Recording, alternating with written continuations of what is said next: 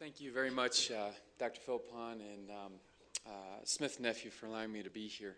Here it is.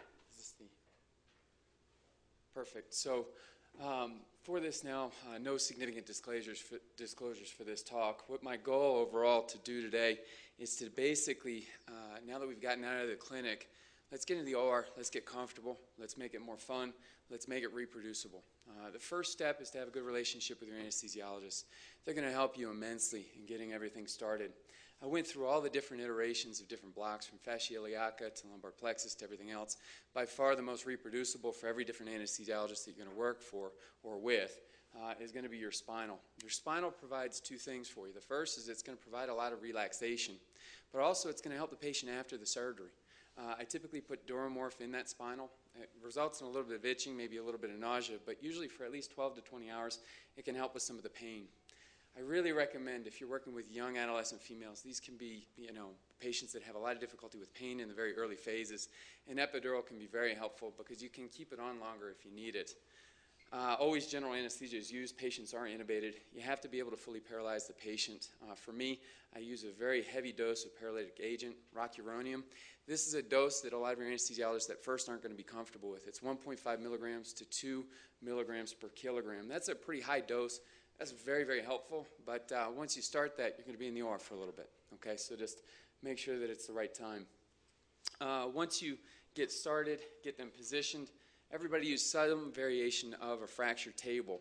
The key principles for you, you want to get the feet well padded, okay? You need to get them positioned in your boot. You need the ankle positioned at about 90 degrees. Then you need it secured. The thing that you don't want is you do not want the foot to slip. If the foot slips at all, that's when you start getting issues with the skin. That's when you start getting bruising. That's when you can get ankle pain after surgery. And more importantly, sometimes you can end up with an RSD or a nerve compression injury. This can be avoided if you really keep the foot pretty well secured. The perineal pad or post, I use basically a carbon fiber post with the Bledsoe pad. Smith & Nephew has a pad as well. These are wonderful. They do two things. They help with your distraction of the joint, but also they protect your groin. Okay, so you always need to check the genitalia. I personally position all of my patients, I think, unless you have somebody that you really trust like Penny, it's very, very important. You need to make sure that you don't have any folds in the towel or anything that can result in a problem in that region, because it's hard to defend it later. The application of traction is a pretty straightforward process. Basically, the first step is to produce the axial traction. So I typically pull grossly on the bar. This leg is a little bit abducted, abducted at the time. And then I do the fine traction. I'm checking all this under C-arm to make sure that I get adequate distraction, space that I need. If you have a tight hip that hasn't quite gone yet or popped, typically when you adduct it against that post, that's where that post helps you as well. That's when you'll sometimes get that pop and get that distraction that you need. The last step is to internally rotate the foot. When you do that, that doesn't really help with your traction. If anything, you might lose a little bit of space on your C-arm image. But what it does is it creates a little bit of space between the front of the ball and the front of the cup. That's your access point, so that does help you later. Just be careful with young women, though. Sometimes you can overly internally rotate them. So there's a fine line between how much internal rotation you need. The next step is kind of marking out your portals. For me, the one that's the most reproducible is this anterior lateral portal. This is the one that probably everybody uses. It's the easiest to find. Once the hip is distracted, you can feel a nice little dimple over the front margin of the greater trochanter. That's the one that everybody uses. The other ones from here, there's a lot of variation, and this is where it kind of, a lot of different ways to skin a cat. For me, you mark the ASIS. There's really no business to be on the inner part of this. That's when you start getting into bad stuff. The only nerve that's really at risk is the lateral femoral cutaneous nerve. So when you do this portal, you just don't want to go too deep with your knife. You don't want to cause an injury to that region. For me, when I make my mid-anterior portal, there's typically a cleft between the tensor and the sartorius. That's just about the right spot.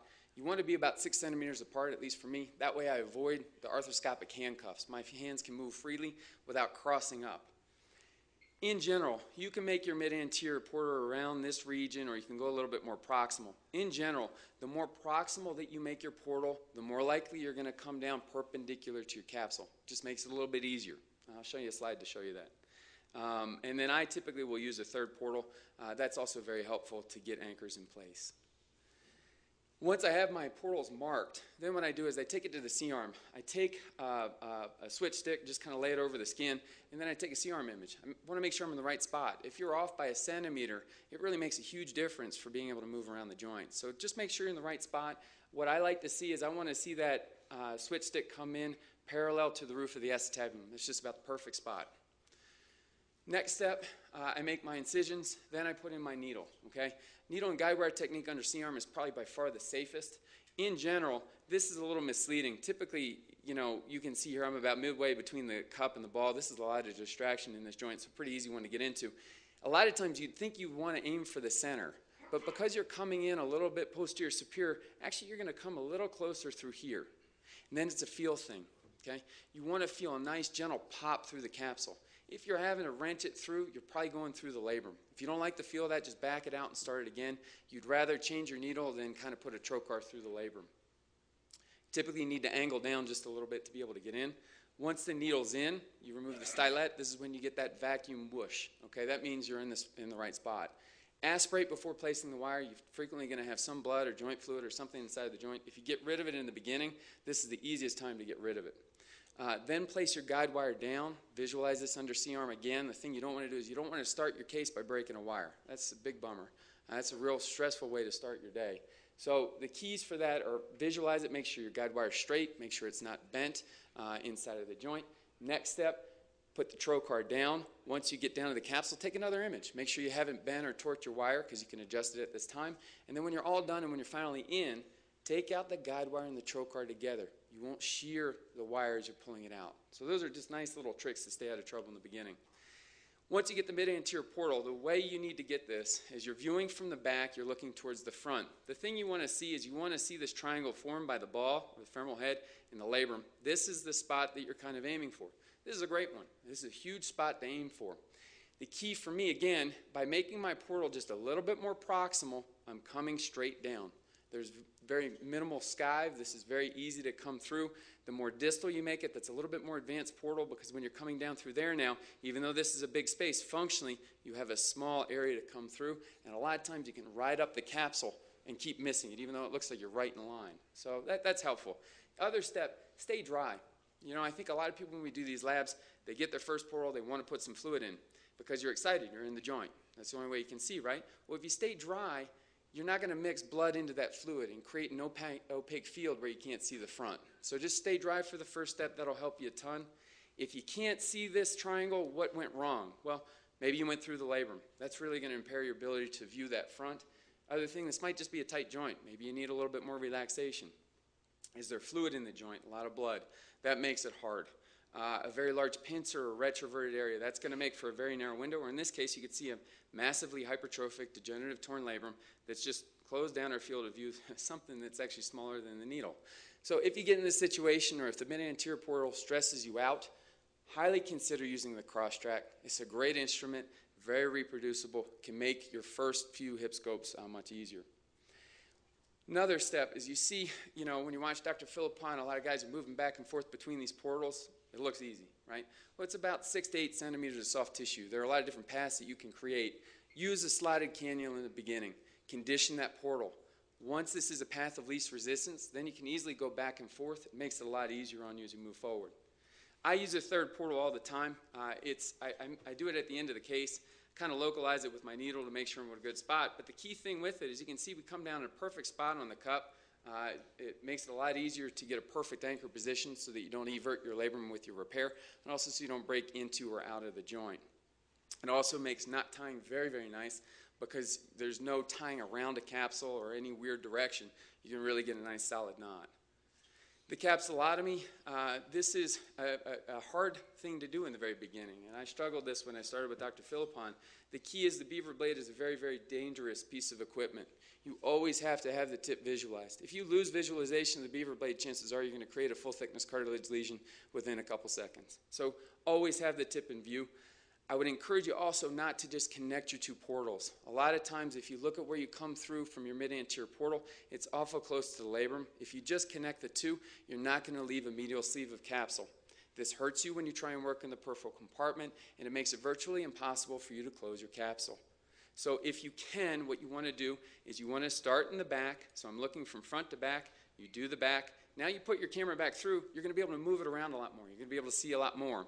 Then what you want to do is you want to get your cutting instrument from the portal where you started over here to the capsulotomy to cut away. You want to cut away from the labrum. That way you'll preserve more capsule. This gives you the ability to move around, do more advanced arthroscopic procedures on the central compartment. You only want to take what you need, though, because you do need this capsule for the peripheral compartment. It's absolutely counterintuitive, but you really, really need it.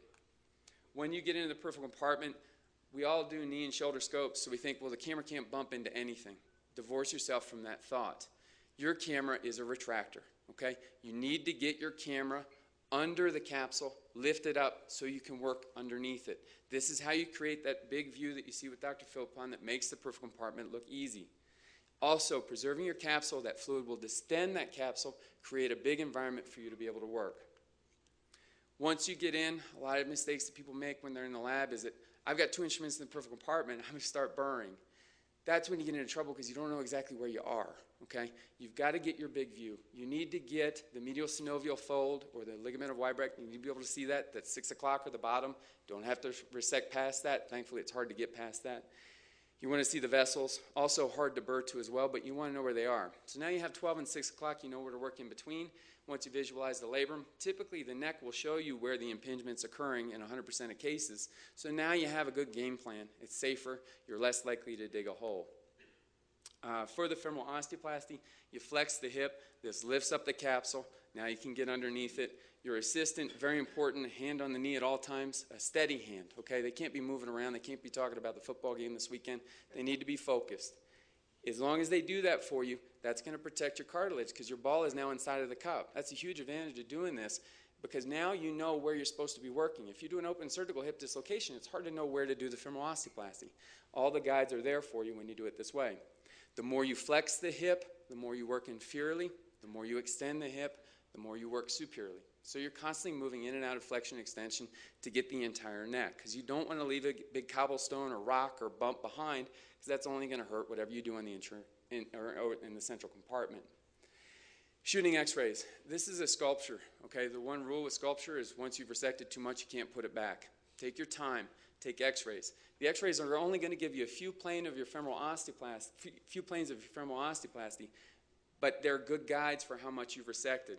A lot of times with a severe cam, you're going to think you've done more than you've done. So it's good to get an x-ray. The technique for this, flex the hip up, you abduct, or abduct it a little bit, and externally rotate a little bit, and then you can get a nice lateral view. You just need to put a little bit of cant on your C-arm. Dr. Larson's paper is an excellent resource for this if you have any questions, and he can really help you get good x-rays in the OR.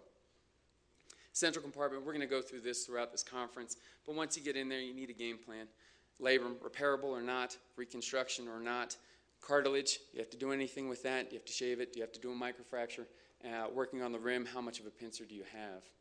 Once you're done with the procedure, Game Ready is very helpful. Patients love it. They typically are sad when it goes away about a week later because it does help quite a bit. I use a Foley catheter. I used to have a lot of issues with urinary retention, especially in men above 40. Keeping a Foley in until the next morning really helps with that. And you'd be surprised how much fluid extravasation you get from a hip arthroscopy. SCD is very helpful. Incidence of DVT, very, very low. Usually we're just using aspirin, things like that. But I think using some type of mechanical prophylaxis during the procedure is safer for the patients, and it's really no big deal for them to wear that. I use a positioning kit of some sort to keep patients on anterior hip precautions to protect the capsular closure or repair after the procedure for about 2 weeks. 23 observation. I think that this is a real orthopedic procedure hidden or masked by the fact that it's arthroscopic. I really think that we should keep these patients in the hospital to make sure that they do okay. You'd be surprised how many people stay to a second day when you really have rigid criteria as to what they should be discharged for. Thank you very much.